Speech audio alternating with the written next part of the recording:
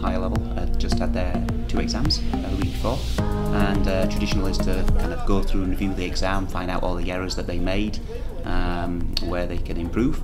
But traditionally it can be quite dire, that exam feedback. You know, when papers first go out, kids get fixated on scores, and it's an exam paper, so you have to put a score on, and no matter how many comments you put on the papers themselves, and get sidetracked by the score.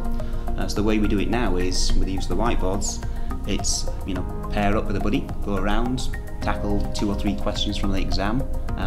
At this stage they don't even have the exam papers back, but already within 30 minutes they've engaged with 2 or 3 exam questions. They can then take a gallery walk around the whiteboard, see what the colleagues have done, and only then, when they've really engaged with some of the problems they had, do they get the papers back. And you can just see, I know, the richness of learning, and you know, we were talking together about there was no kind of sense of, oh, I've really hit a wall and I can't do this.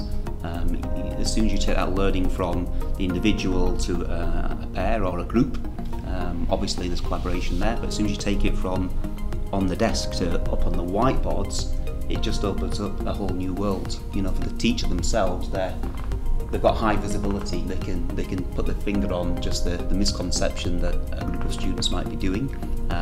There's an ease of movement around the classroom that's quite engaging for students and teacher. You can then actually grab a pair of students who you know have really got a particular concept, and you can activate them as teachers to then go and wander around the other groups as well. So it's just a highly effective use of time, basically.